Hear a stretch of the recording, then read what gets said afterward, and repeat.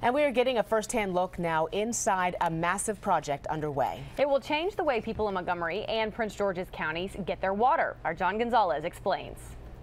After dealing with major flooding in Laurel, hundreds of evacuations and floodgates opened at the Howard Duckett Dam. Rock, when it's excavated, it's called muck, and it was all pulled out from this location. WSSC can now get back to refocusing on its long-running project to keep up with the area's development and growth.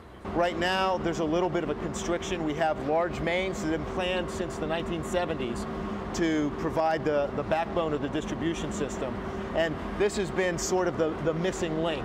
This is the Washington Suburban Sanitary Commission's new bi-county water tunnel that will support thousands of customers in Prince George's and Montgomery. Environmental impacts and the community disruption necessitated us to come up with an alternate way of construction, hence we did it as a tunnel.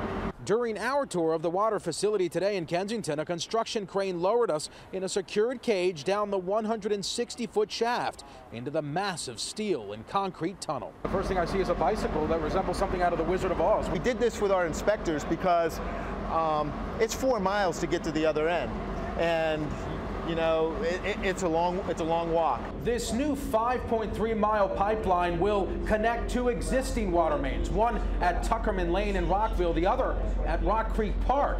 It will carry about 100 million gallons of water each day.